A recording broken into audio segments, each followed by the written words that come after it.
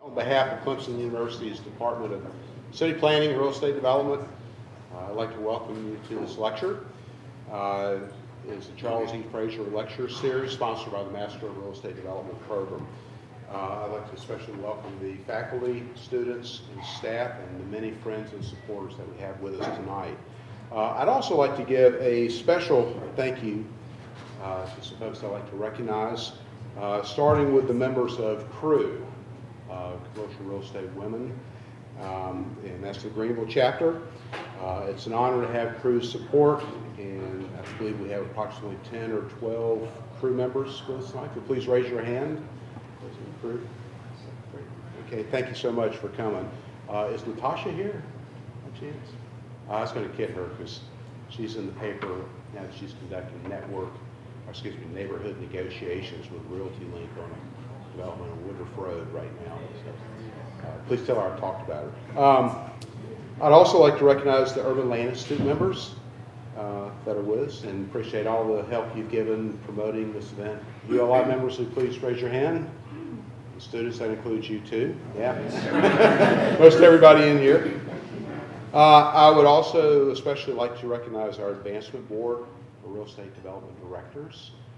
Okay, Russ, Nancy, of course Dave. You guys are great. Appreciate everything you do for the students in our program.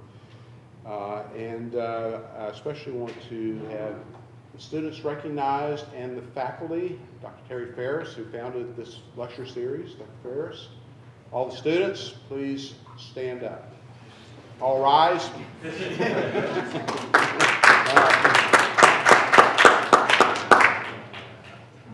And then I was hoping, is Laura Lawton Fraser here? She may be joining us later. Her and her sister Wyman gave a remarkable presentation 3 years ago, and she may join us in a little while. She's planning to come here as well. So please tell her hello when she comes in.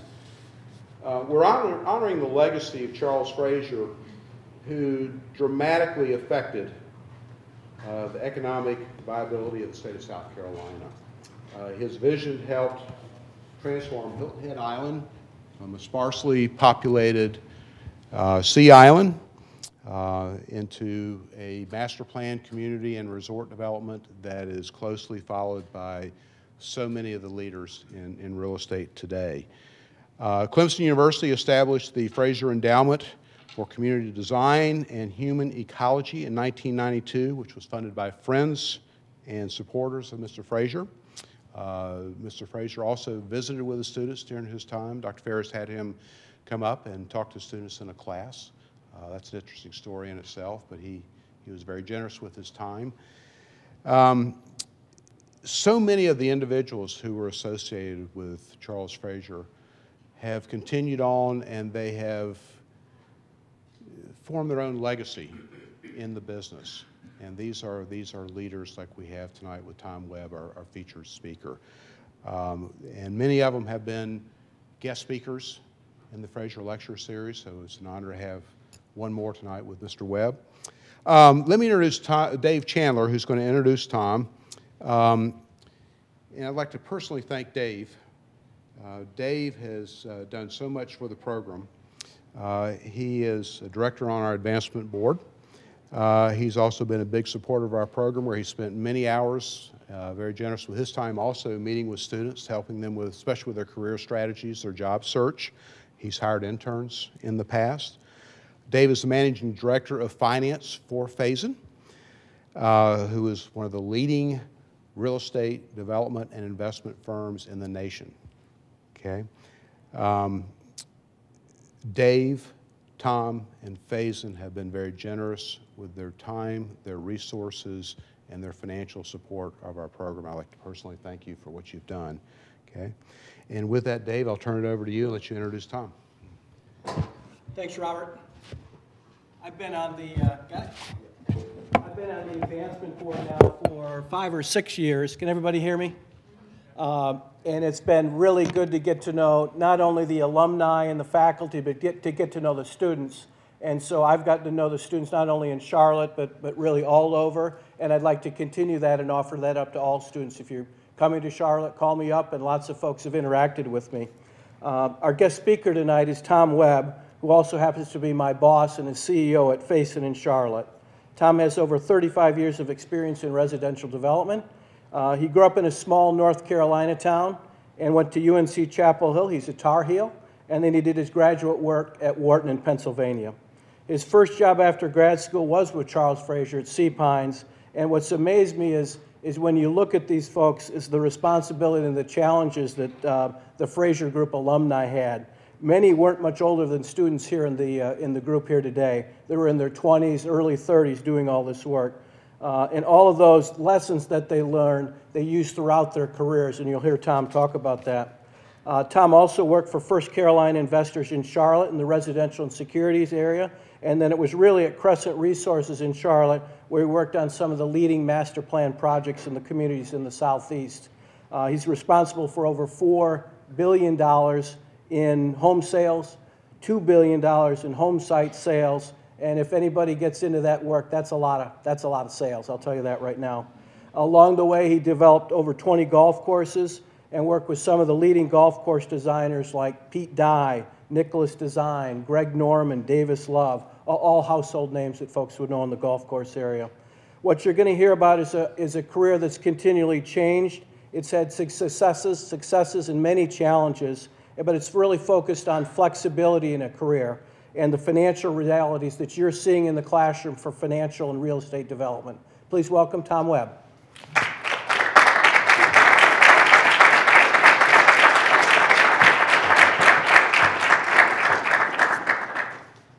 Thanks, Dave. I have to begin. I'm a loyal ACC fan, except for an occasional lapse on Duke basketball.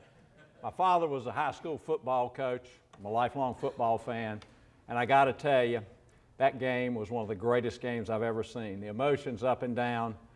And I almost touched the ceiling in my den when you scored that last touchdown.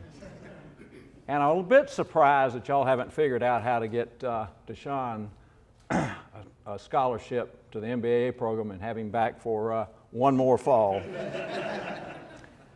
You know, I'm really honored to give this lecture tonight, following in the footsteps of my good friends Peter Rummel, Jim Chafin, my first boss Ron Terwilliger, my hero Harry Frampton, my good friend and the source of a lot of my knowledge, Diana Pomar.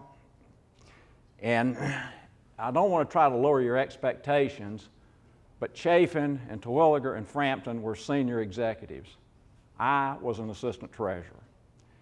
But I will tell you that in the time that I was at the company, the perspective of the assistant treasurer really got to be a great place to be, to understand the financial workings of the company and to learn the master plan community business.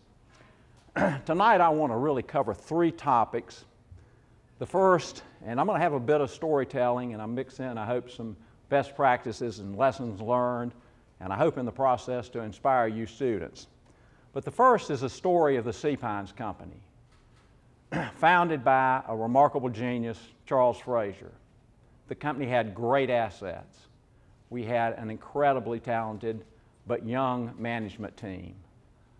But we were also structured as what I would call a pure development company, which meant ultimately we lived and died by the continued sale of condos and land. That entity encountered the recession of 73 to 75, which I'll cover, and we lost. Next, I'm going to talk about the impact on my career of what I learned while I was there, primarily in the master plan community arena. And I'll touch on three developments. And part of that I think you'll see is the tremendous impact that Charles had with his ideals and his vision, the legal structure of planned communities, covenants and restrictions, and it's just had a tremendous impact throughout the Southeast and frankly the nation. Then finally, I'm going to give a few words of encouragement to the MBA students. But let me back up just a second before I get started and talk about Charles, because without him, I'd have never been in real estate. We wouldn't be here tonight. He was intellectually the most intimidating person I've ever been around. He was also incredibly curious, and I've referred to him as the random idea generator. I mean, he was incredibly creative. The one that I keep laughing about over the years is he came up with the idea of bicycle golf. You'd ride your bike to the next place, hit a shot, get back on your bike and ride again. Incredible ideas, but Charles needed people around him who could filter his ideas and then could implement them. Next, he was really a Pied Piper. When you think about how he was able to attract all those young people to these remote resort destinations to work, and they were a really diverse group. Safe to say, virtually all of them were type A personalities. But in reality, Charles attracted them, he stimulated everybody, but one of the things that happened when we were there, we fed off of each other, and frankly, many of us have remained good friends to this day. And last, really reiterating what I said earlier, I don't think the industry and the people in the residential development business really realize the impact that Charles's overall master plan community concepts have had on us in the Southeast and the nation. Now, how did I get to Sea Pines? As Dave said, I grew up in a small textile town in North Carolina, went to Chapel Hill. I was actually the starting center on the freshman football team, majored in history and economics, thought I'd go to law school, chickened out my senior year, got a summer internship, which led to a full year's internship with Duke Power. I actually delivered the payroll to the Oconee nuclear plant when it was under construction down on Lake Oconee. I was the bag man for the chief financial officer, and that gave me some really good exposure to Wall Street, securities underwriting. I saw the financial world, I saw the legal world, and what I figured out is I belonged in the financial world. I did not belong in the legalese world. So after a year there, I headed off to Wharton to business school. The summer between years, I had an internship at B of A predecessor, NCNB.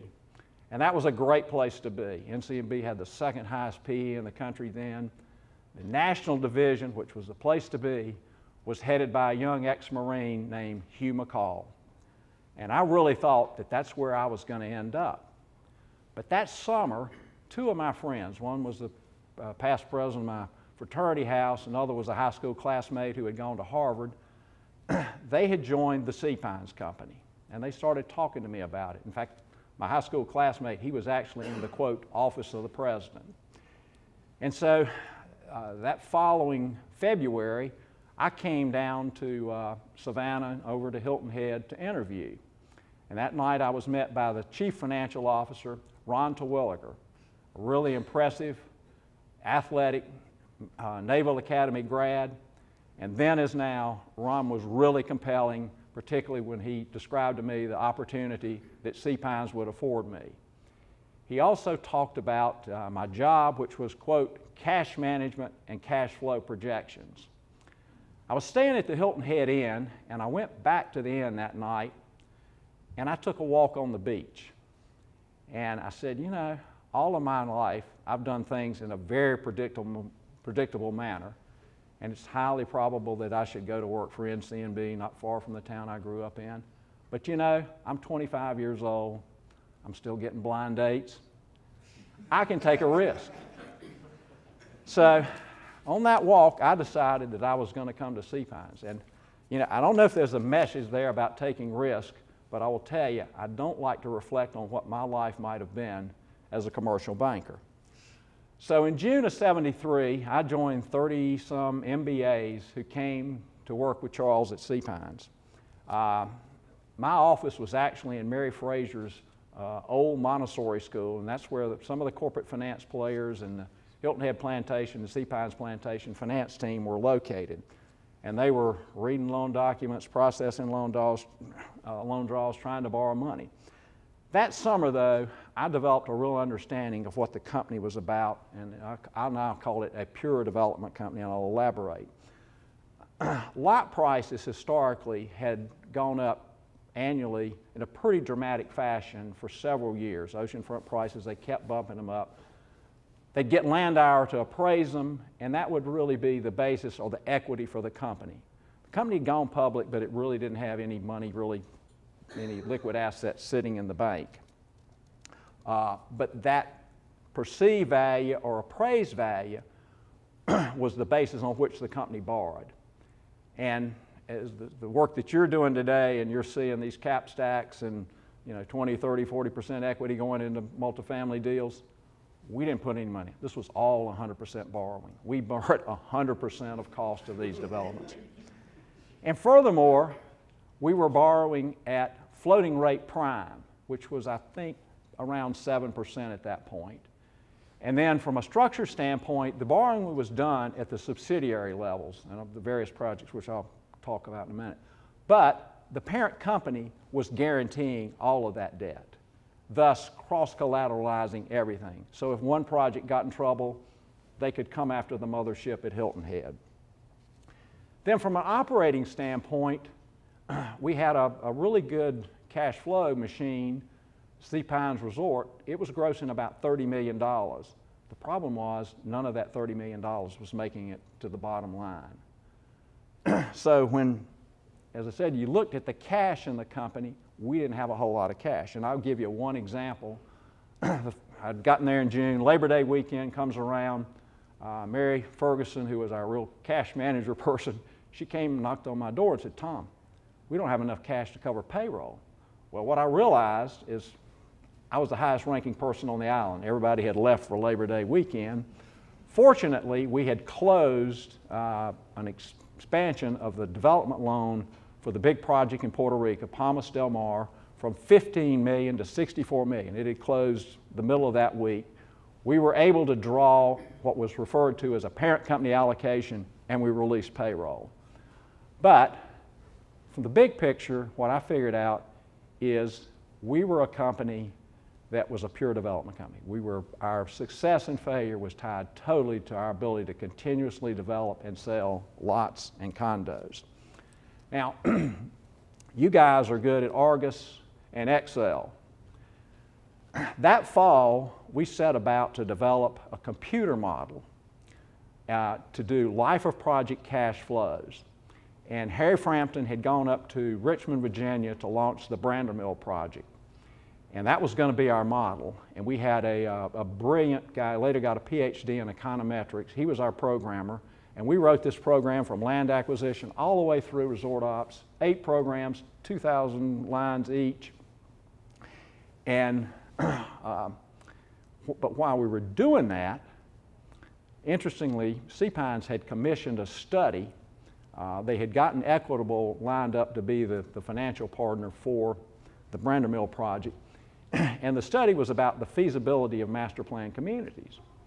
And they went through and questioned everybody in the company, and they identified all these risks: environmental risks, political risk, entitlement risk, et cetera, and not the least of which, you were in the housing business, and housing's always followed by that noun cycle. I read that $100,000 study, and I said, you will never comprehend the risks that you're undertaking in these long-term master plan communities. But, we were in the business. So I then spent the rest of that fall going around to see the various projects and gather the data for inputting into this financial model, long-term financial model. I hit Amelia Island Plantation, Hilton Head Plantation, which was at the north end of Hilton Head, River Hills in Charlotte. Then, let's see, we had Point South. But the most significant one was this project, Palmas del Mar. Charles had wanted to get into a revenue stream, resort revenue stream, to cover the winter, and he wanted an island or Caribbean project to match the summer revenues of Sea Pines. And so this was the big project he found: a couple miles of stunning sandy beach, then a natural harbor area. It was several times the scale of Harbor Town, and then further up there was a rocky promontory. Well, gathered all the data and got back to Hilton Head, and it came time to put the data into the model. We were also trying to get home for Christmas. This model bombed, and we kept saying to our brilliant programmer, "What is going on?" Well, finally he figured it out. Total revenue only allowed for 9 digits. Palmas was going to gross over $1 billion. Well, at the end of the day, there were a lot of cultural issues with doing business in Puerto Rico, and then that project also hit the recession of 73 to 75, and there was a write-down approximating $100 million on Palmas. But while I'm gathering the data for the life of project cash flows, we were also doing the annual cash flow for the year that would begin March 1st, 1974. We were on a 228 calendar year. And some of the numbers I'm going to give you tonight may not be absolutely factual, but these numbers are not alternative facts either. Our gross revenues that year, I'm pretty sure, were $106 million condo and land sales. Based on that, we were to, quote, break even from a cash flow standpoint. I remember being in a bank meeting early that year when one shrewd banker says, well, what happens if sales are $70 million? Got blank stares from us. Well, now let me tell you about what I call the first black swan event of my career. In October, actually October 3rd, 1973, Egypt and Syria invaded the Israelis to take back land that they had lost in the '67 war. It only took until like October 20th to get a ceasefire. The U.S., though, clearly sided with Israel, resupplied the Israelis. The Saudis and the Arabs, they got really perturbed, and OPEC adopted an oil embargo. All of a sudden, the prices, I think they almost quadrupled gas prices. There were long lines in all the gas stations. We lowered the speed limit to 55 miles an hour throughout the country. Charles was incredibly creative. His rationale was people are going to fly rather than drive to our resort. They're not going to stay a week since they've flown. They're going to stay 2 weeks. And what we've got to do is provide them electric cars when they get here. Well, in reality, the recession, and most of the times, the people who report recessions are usually 6 months late. It actually was determined to have begun in November of '73. The impact on the Sea Pines Company and our sales was just devastating. As I like to say, proverbially, the music stopped. By late spring, we had lowered our budget down from 106 to 65 million. By late summer, we had lowered it down to the high 30s, and we were essentially out of cash. So the first Tuesday after Labor Day, 1974, we began a process that I would refer to as a bankruptcy without a judge. And the trustee was a young NCNB banker named Buddy Kemp, who was absolutely brilliant. If he had lived, he was stricken by a brain tumor. If he had lived, you'd have never heard of a guy named Ken Lewis. But he was the de facto trustee, and we had a series of meetings with the lenders, culminated with a meeting a couple months later in the basement of the relatively new Hyatt Regency Hotel in Atlanta. There was a Red Cross blood bank going on next door, I'll never forget it. But everybody who had over 1% of the liabilities of the company were invited to that meeting to participate in our request for a $4 million line of credit, which was to get us to 1975 when we sort of thought the music would begin again. We got agreement. There were two main tenets. Any lender, collateralized lender who wanted to, could take title to their collateral. But all the lenders had to agree that they would not pursue the parent company guarantee, so the parent company would stay in existence. We had one bank that balked, took a couple calls from some vice chairmen of two of the largest banks in the country, and the whole deal got agreed to. The end of that process is we finished the year 2/28/1975 with $29 million in sales. Hilton Head Plantation, we sold 4 lots. Wasn't enough to cover 1 month's interest on their development loan. So in essence, the line of credit, et cetera, proved to be just a Band-Aid. In March of '75, I got the banks forced a management change at Amelia Island Company, which is a stunning development. And so I went down there. And the first weekend I was there, though, it was kind of ominous and foreboding. The headlines in the Jacksonville Times-Union, 50,000 unsold condominiums in the state of Florida. Now, Amelia is a really stunning piece of property, and Sea Pines, the planning concepts that were used at Amelia really took from what they had learned at Hilton Head. The oceanfront side's got just a vast wide beach, 50-foot primary dunes, and they really concentrated the resort core, the resort rental condos and the hotel on the ocean side. The island is bisected by Highway A1A going through. The west side was more single-family, retirement oriented, and it had great long views over the marsh and the waterway back there.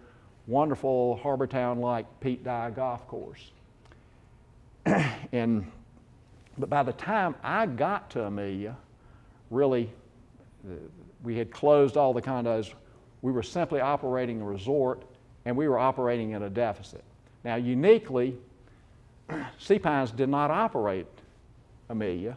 Marriott did. And you say, why did Marriott operate it?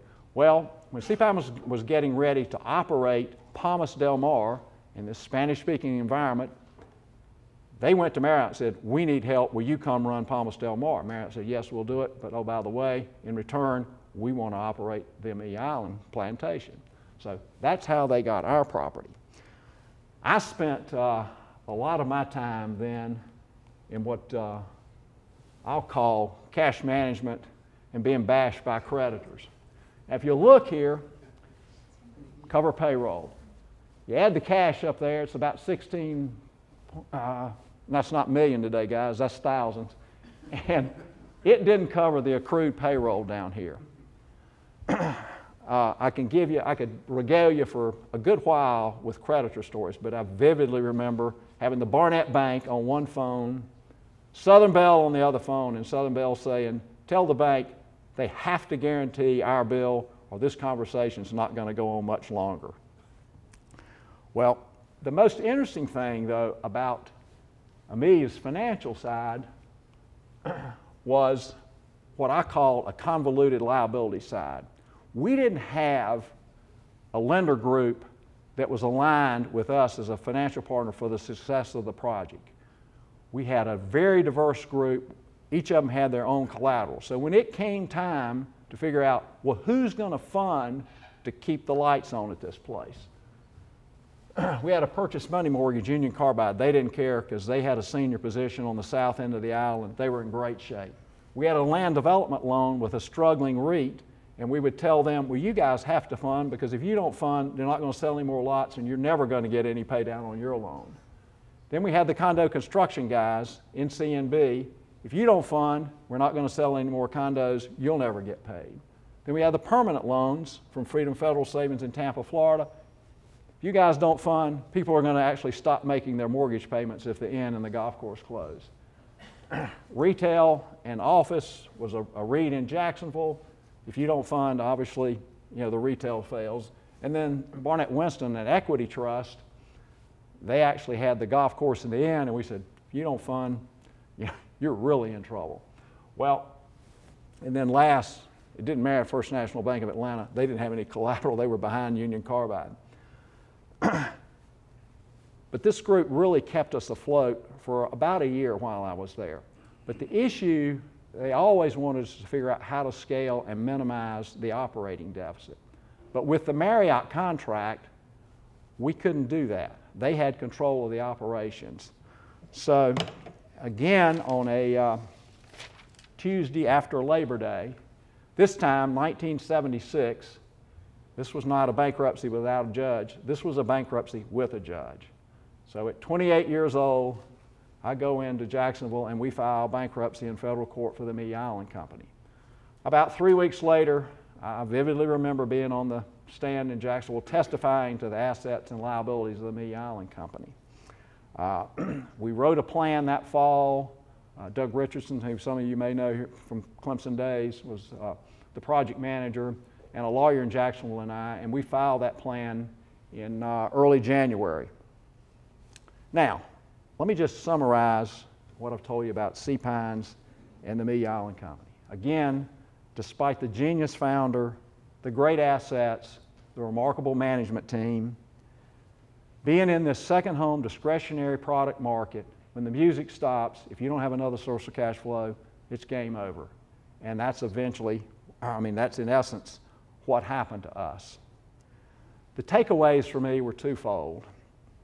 One, I got a great education in the master plan community business and understanding all of the attributes of the covenants and restrictions and their application and how you use those to drive an outcome in development. And then secondarily, I think being at Sea Pines, there was another thing that I really begun to appreciate, which was working with great sites and being environmentally sensitive, because that was not the topic. Environmental sensitivity is not the topic that it is today. And then, it's safe to say, I'd gotten a lifetime's worth of education in the bankruptcy process. But most importantly, I really knew about what true equity meant, what staying power meant, what reliable operational cash flows. I can summarize, I didn't ever want to get in a situation where I would be worrying about covering payroll again. Now, what I didn't know at the time, or certainly didn't perceive, the markets would start to get a little bit better, and with the exception of the Gulf War invasion of 1990, I think that was August of 90 leading into early 91, the residential markets over the next 30 years would be pretty strong and continue to improve, and it would be primed to be able to do large-scale master plan communities. That was not in my thought process. Nobody had that vision at that point. But in essence, it was time to make hay. NCNB had made me aware of a job opportunity in Charlotte. It was a small bank-sponsored REIT that had converted to an operating company. So 40 years ago, last month, I came to Charlotte. I've been there 3 weeks. The guy that hired me left, which was good for both of us. 6 months later, I was in essence running the company. 2 years later, we had liquidated some good REO. We had some loans that paid off. We had some capital. We were ready to get back into business. But we didn't really have a business plan. I was approached by a fellow named Dick Cannon, and Dick had been another Sea Pines connection. The banks had put him in as the chief financial officer when they made the $4 million line of credit in '74. Dick had previously been president of Cousins Properties, actually did some development here in Greenville.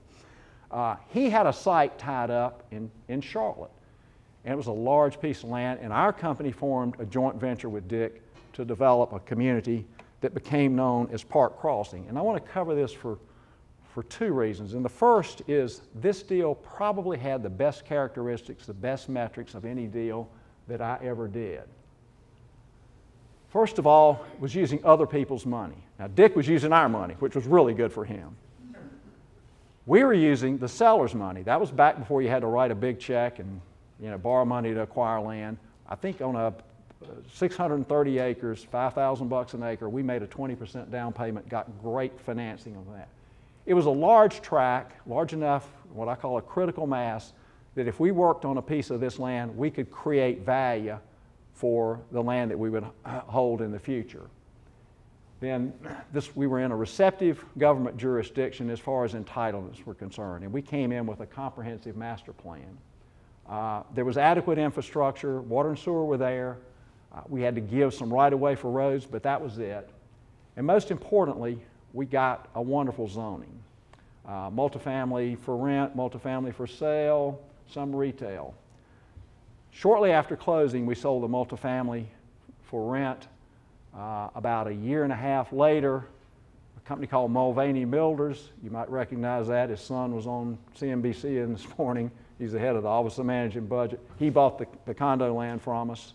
3 years into the deal, we sold 31 acres of commercial land for more than we paid for the entire 631 acres. So all that is to say, entitling land oftentimes is a better way to make money than developing land. But the great thing for me was we kept the single-family component, which turned out to be 535 lots. And it was my first opportunity to really apply what I learned at Sea Pines. And we did this master plan community called Park Crossing. And I'm going to show you some characteristics, the covenants and restrictions, architectural guidelines, builder guidelines, and they're really terribly simple. I'm almost embarrassed to show it. But we put in, you got to have a certain roof pitch, treatment over the windows, jack arches, solder course, tinted and curved driveways, no straight-in white driveways. Dormers had to look good. They couldn't look like dog houses. No brown brick, tree save. We didn't allow front entry garages. And very importantly, we didn't have a minimum house size, because what I'd learned in the business, it's not the small house that can really screw up the look and feel of a subdivision. It's the house that overbuilds the neighborhood. Now, the end result of this process was over about a 5-year period, our single-family lot prices in this community went up 2.5 times. And we started when prime was about 20%, but from 81 through about 87, things were great. And we went 959, 103, 159 lots. It was terrific. And we only sold to builders.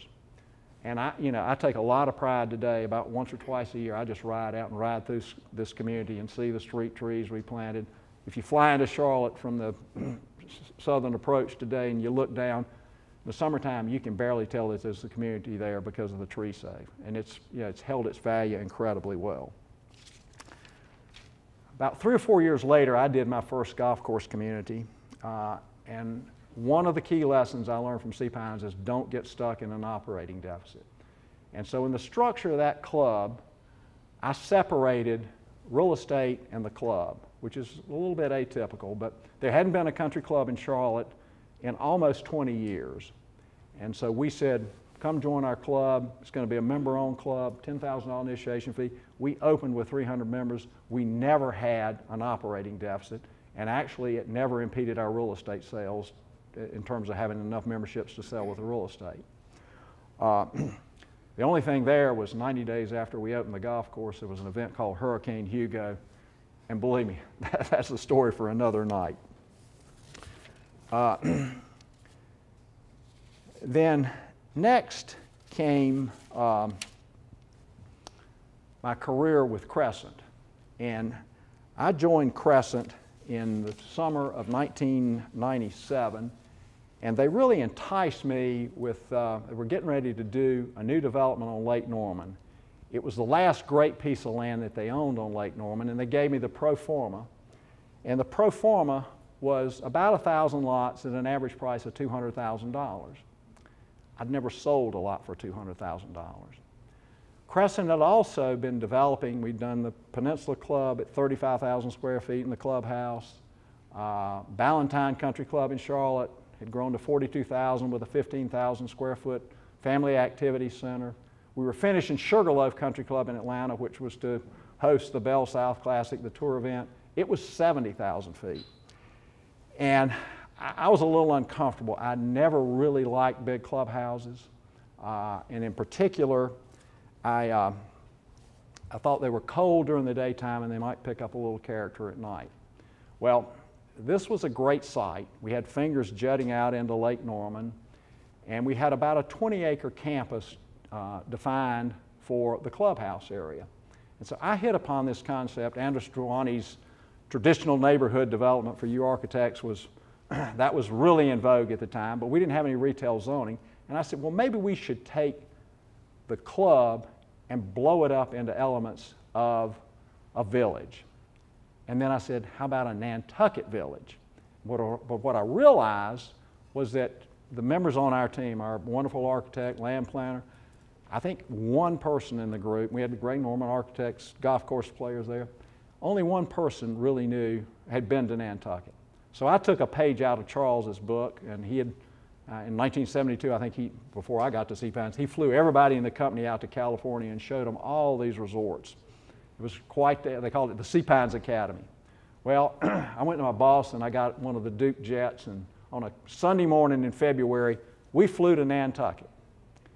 And we spent a day and a half up there, and we took pictures of everything from the granite curves, the gold leaf signs, the fences, the picket detail. I mean, the ballast in the streets, the consistent architecture there. We went out to Sconset, the sundial, came back home, and we had just a great time creating.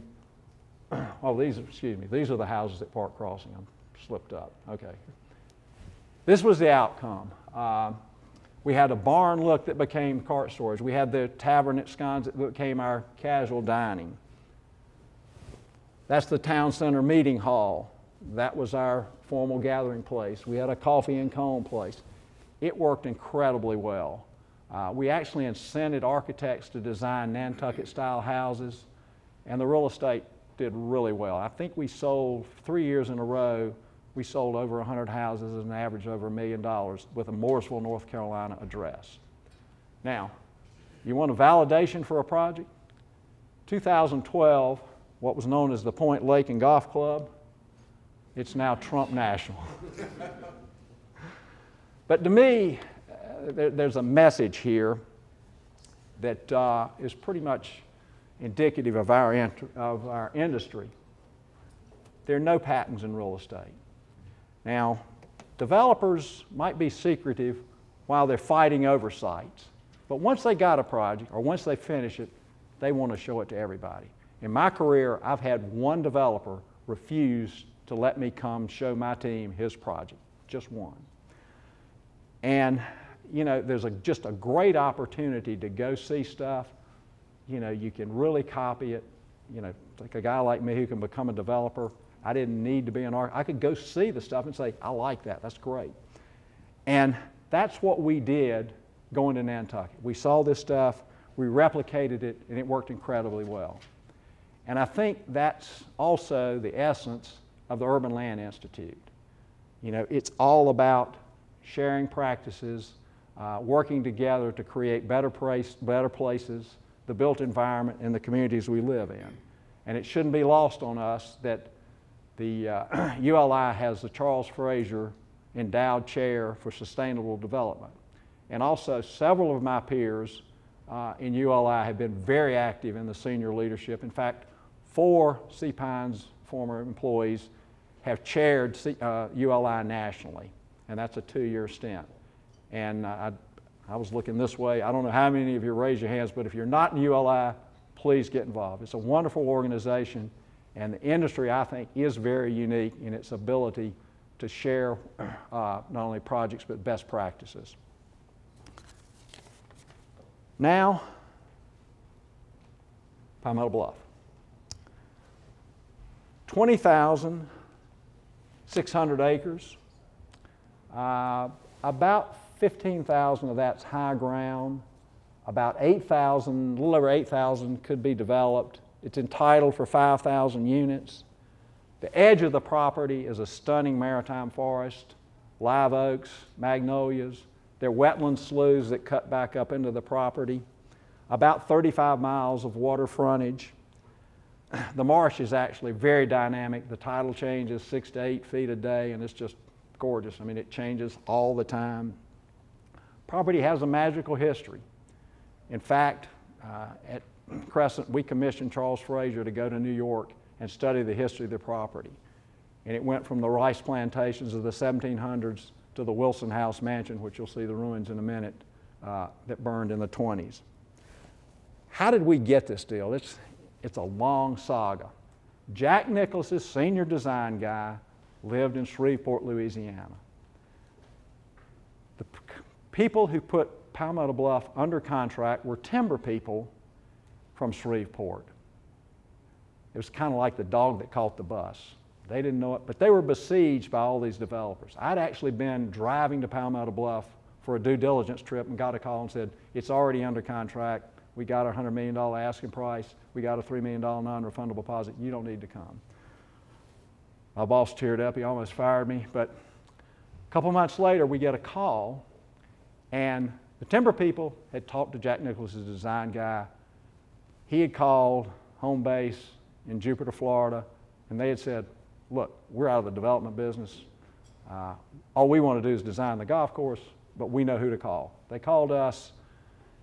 We flew to Palmetto Bluff, met them, put them in a plane, brought them back to Charlotte, showed them the point.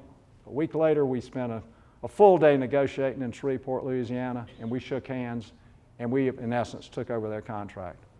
About 6 weeks later, we went to the full Duke board, Duke Energy at the time, and got a capital commitment of a little over $300 million to develop Palmetto Bluff. Now, it wasn't like we didn't have a talented development team at Crescent, but my groups were mainly focused on primary housing, small custom builder programs. We really didn't have resort experience.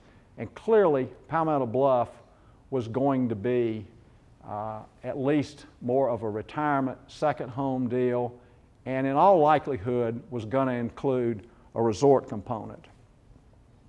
So I got to assemble the management team. Well, guess what? It's the pros from Dover. The top 4 guys at Palmetto Bluff were all ex-Sea Pines guys.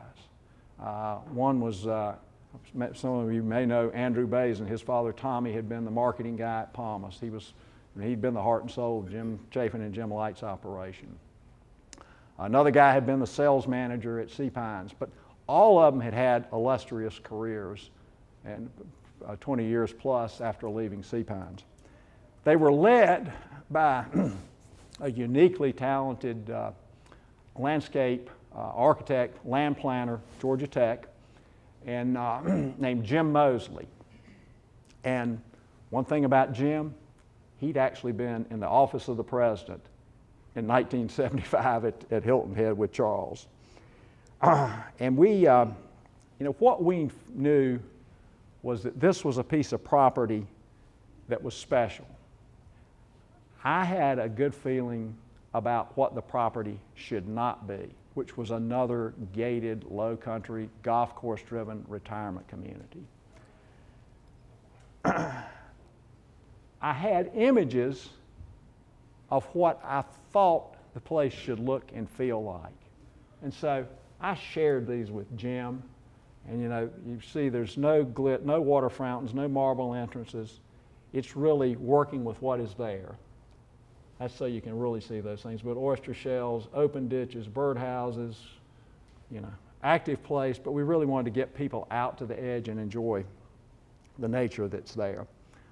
So as we begun the planning process there, as I said, we were working with something special. And I don't think it was probably that dissimilar from what Charles, when they first started working at the south end of Hilton Head, turning that into Sea Pines Plantation. But the word that came up to me, and we kept going through these planning charrettes, et cetera, but the term that ended up sort of dictating everything we did was subordinate to nature. Now, if you're doing urban development, it really is about the architects and the planners and the buildings that they build. But when you're working with the great environmental sites, it's really different. And what we were trying to do was to be subordinate to nature. And I can give you just a couple examples, and I don't know if this group has actually been to Palmetto Bluff yet, but when you get there, there's a 4-mile ride in that you can come down 95 for a few hours and be wired up, and boy, you ride in there and you just exhale. You really decompress. And we didn't want to change the character. We didn't want to have any development on that road all the way to the Palmetto Bluff Village. And then secondarily, once you got to the village, we wanted it to be as authentic as possible, not Disney-esque, but you could say a little bit of it's Disney-esque. But we actually took the streetscapes or the street grids of low country towns, Beaufort, South Carolina, McClellanville, South Carolina, which combined the big houses on the corner, the small houses in the middle of the streets, and it created a wonderful streetscape. Now, I'm not going to tell you, we have terrific architecture at Palmetto Bluff, but it's subordinate to the tall pines. It's under the canopy of the live oaks, and none of it impedes the great view out over the May River.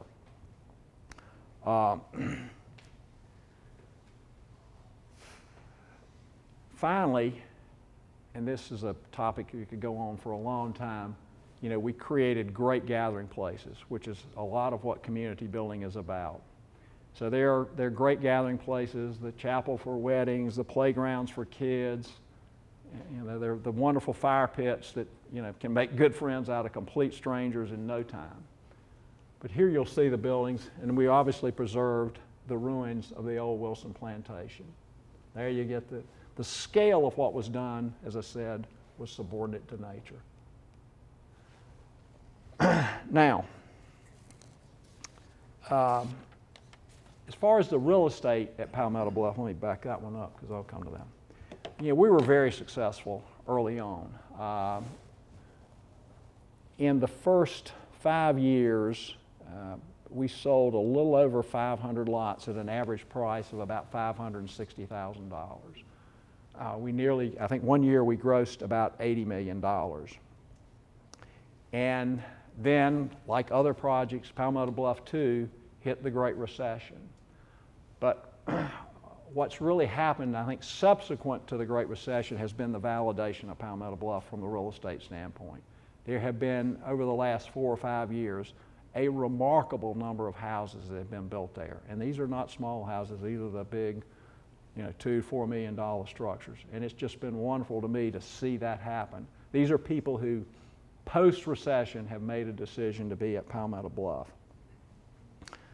But the problem at Palmetto Bluff, or the sort of the weakness, has been the operations. And I'll share with you that the model at both Sea Pines and Palmetto Bluff was you really operate a resort to bring qualified buyers to the resort to buy the property. If you're in a public scenario, you don't have to advertise the real estate. If you're a gated community, you got to advertise. But if you're a public resort, Travel and Leisure, Condé Nast, whatever, they'll help you bring the people to the resort. So Sea Pines did that. They get you there. You know, there's a sales center in the Golf Pro shop. The reception center has a sales center. We did the same thing at Palmetto Bluff. And that was really the design of the inn.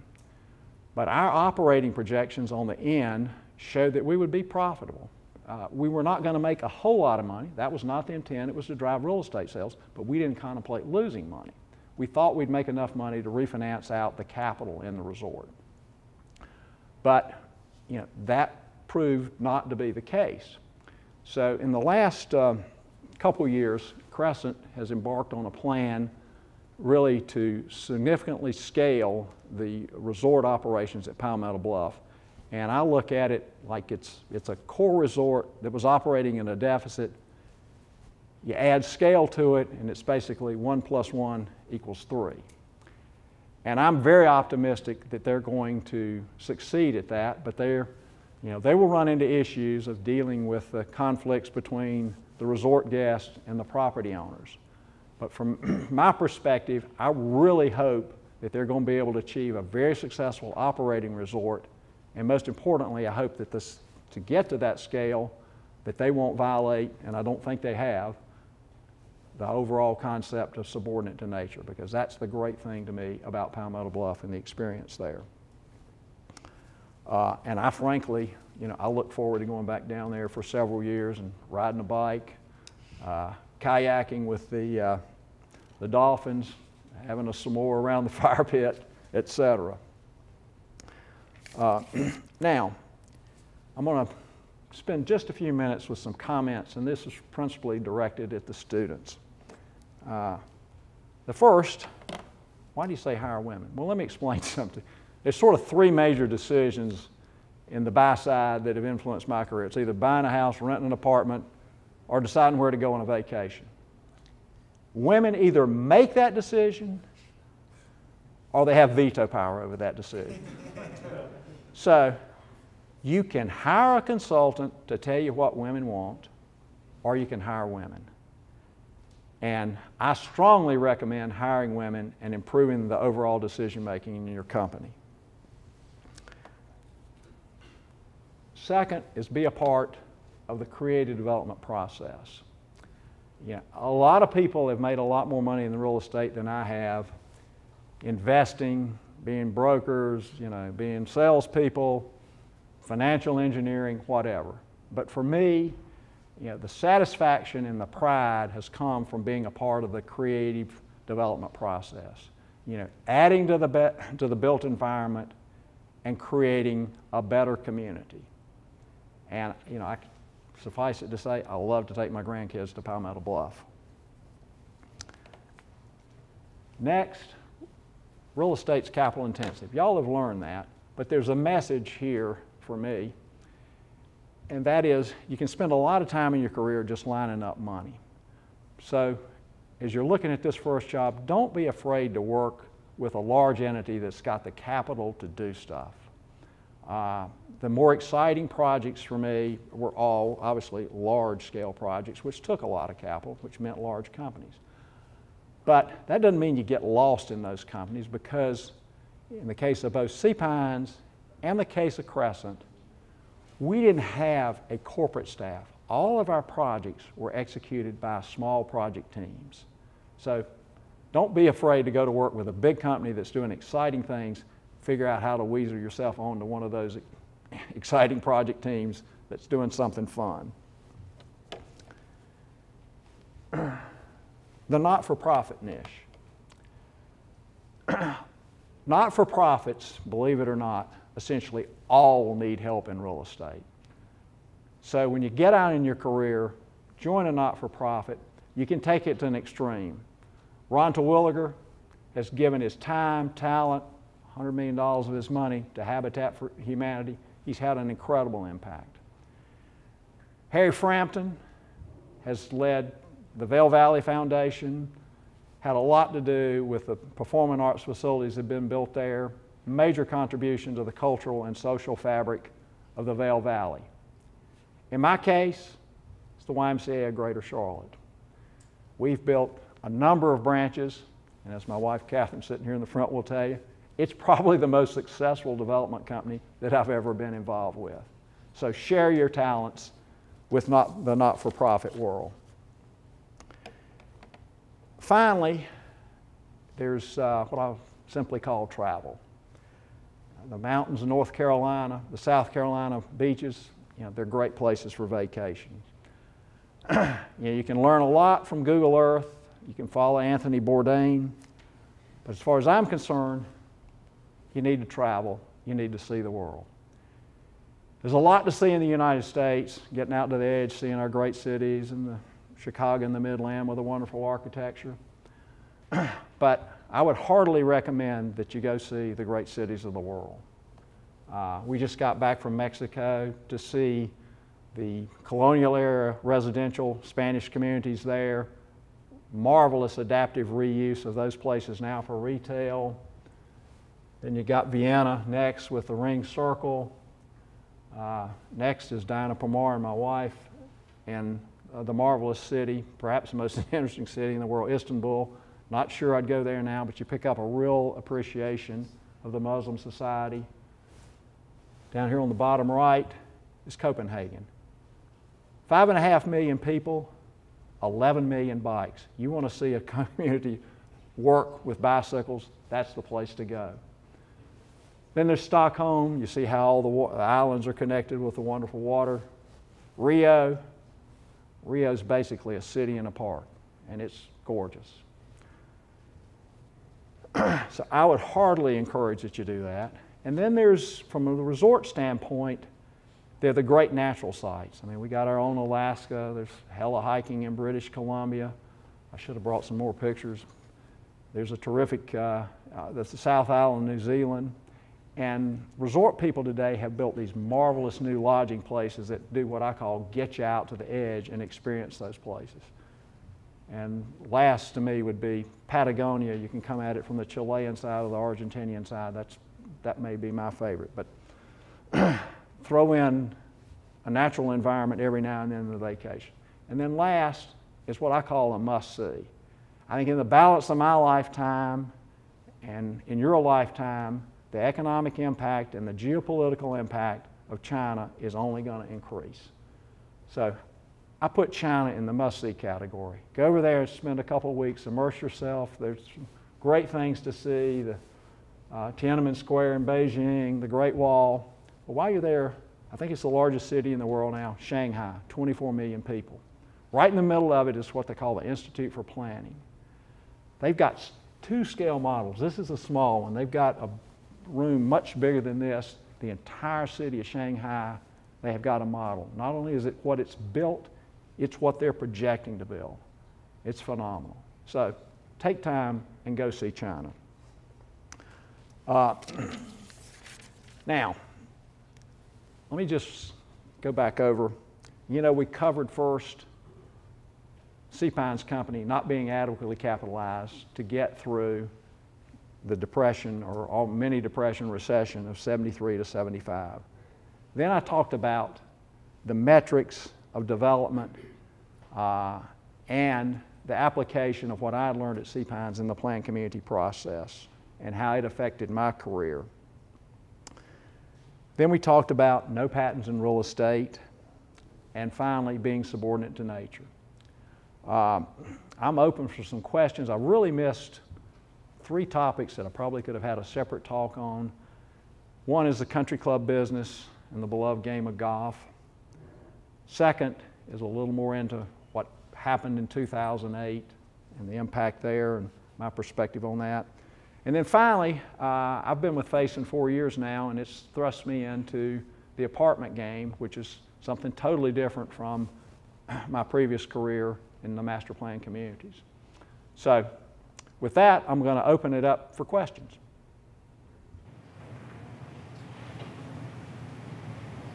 Yes, ma'am. As someone coming, I have a strong interest and background in like hospitality, wanting to go into like destination type hotels, which I feel like you were just speaking about. What is your suggestion on like how that's growing? Is that becoming more like destinations or like generic hotels? Twofold answer.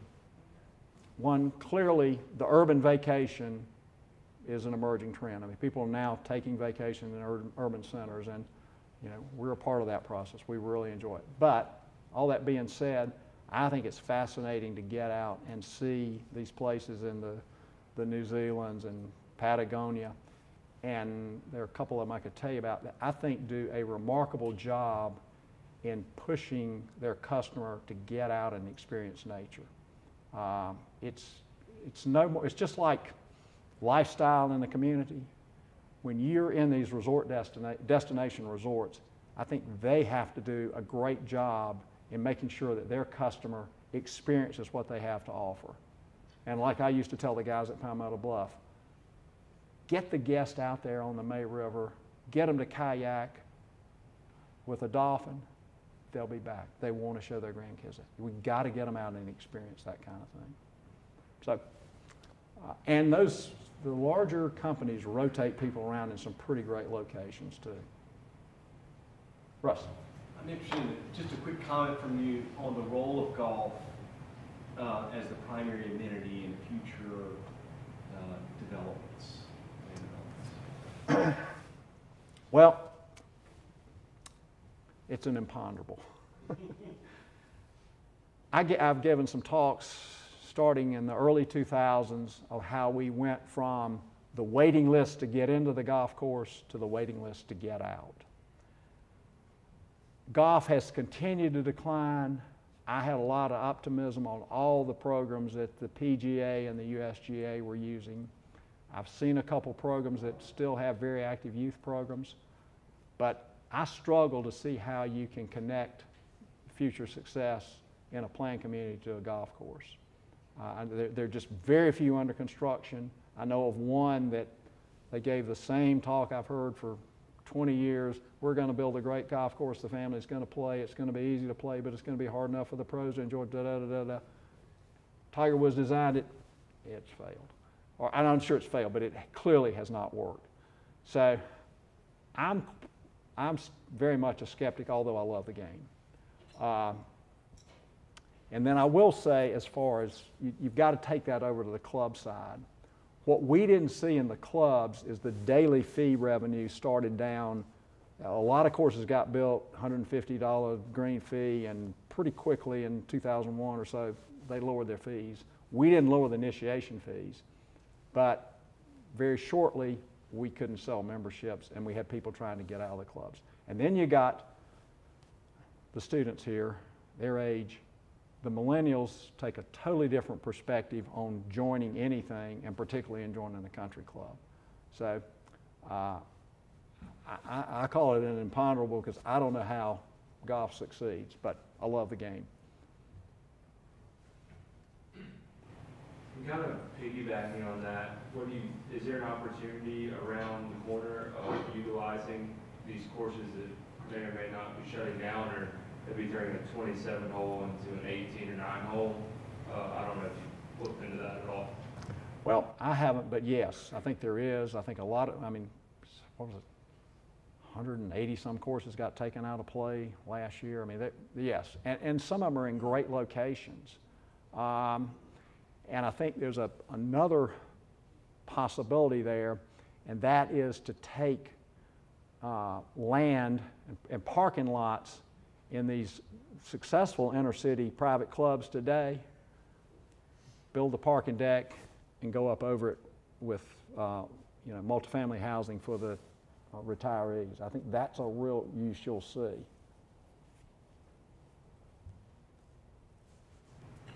There are a lot of people now at Hilton Head who were at the beginning of it that are now facing the fact that they're dealing with functional obsolescence and the need for redevelopment, even to the point where they're doing tax increment financing in Hilton Head.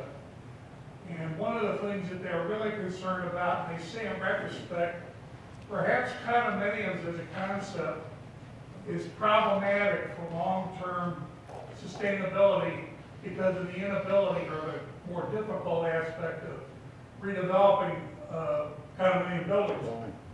And I know there are various state laws that deal with that with the assembly. But what can a Hilton Head do, or Amelia Island, as they become dated with respect to buildings that are functionally obsolete? I don't have the answer for that, but I totally agree, and I think you've got to be really cognizant of that now to do a condominium project. I mean, a lot of people, because we're seeing, 40 and 50-year-old vintage projects scraped everywhere and replaced with brand new similar uses. And I don't know, you've got a lot of the vintage stuff at like Amelia, the oceanfront condos, 7-foot ceilings. I mean, they're just not functional anymore. And I know Harry and Frampton and I've had conversations about, is the whole condo concept viable, and legally how do you structure it so that you can take action 30, 40, 50 years down the road to adaptively reuse that site. But that's a tough one. As someone who's lived or worked through a couple of different real estate cycles, is there any advice you'd like to offer to the current students who are maybe looking to break into the job market over the next couple of months? Yeah.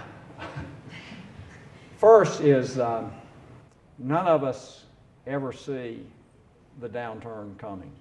I mean, you might perceive some stuff, but it's really after the fact when you really are aware of what's happened to you. And, in my case, the 2008 thing, I saw it coming. I saw Florida starting to slow down well before the Carolinas. But candidly, I didn't know what a subprime mortgage was.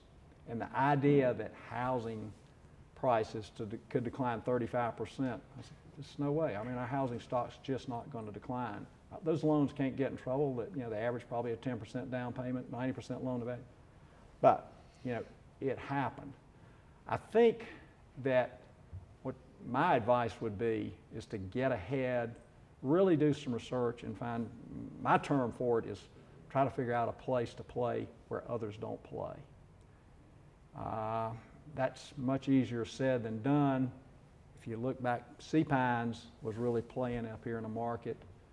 At Crescent, throughout the mid-90s to the mid-2000s, if you were buying a house over $500,000 in Charlotte, there's a 50% chance you're buying in a Crescent community. That's playing where essentially nobody else plays. We had a dominant market position. So if I'm a student today, I think I really want to look and find where a competitive advantage is where others don't play. I got some, I mean, it's hard to say that the urban infill stuff isn't the place to be. It's hard to find your own corner and protect yourself. People keep coming up with differentiators where they have a competitive advantage. It can be simply price.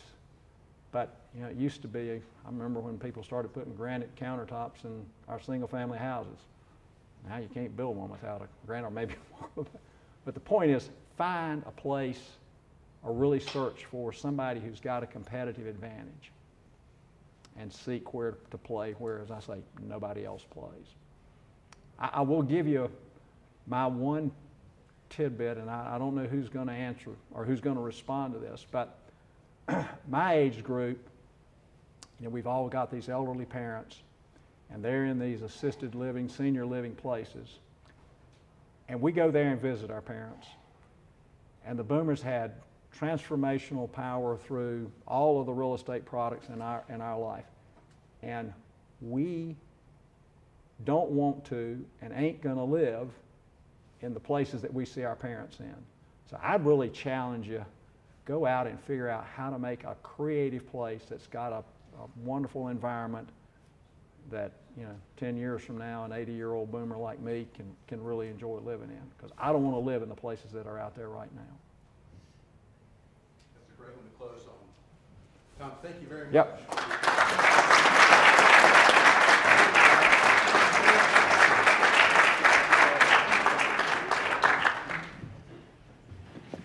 Tom, we have gifts for you. They're outside, and we'll get those for you in just a second.